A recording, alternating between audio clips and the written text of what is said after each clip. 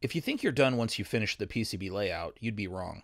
The board might need a few more tweaks, and you still have to produce all the documentation and manufacturing outputs needed to complete the board.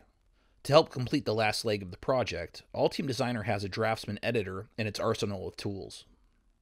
Draftsman is part of the unified design environment, which means that it does not require the use of intermediate output files or third-party software.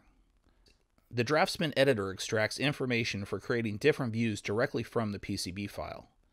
This makes possible the most up-to-date documentation instantly and automatically anytime the PCB file has been modified.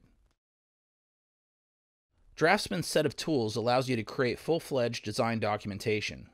A document can consist of several sheets, with the settings of each sheet being fully customizable.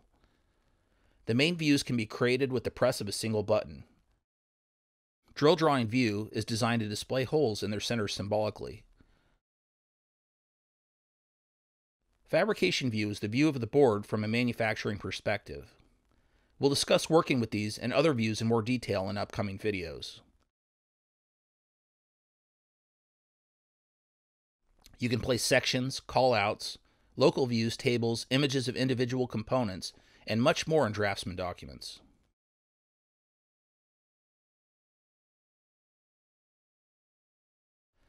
If you have a PCB that has several versions, the assembly and component information is also updated automatically after selecting the desired version. In the Draftsman editor, you can create your own frame and view templates. A separate frame template can be applied to each sheet of the document, and the Customize Views template allows you to update data from the printed circuit board and create a document in seconds. It's like having your own virtual drafter. More on this in future videos.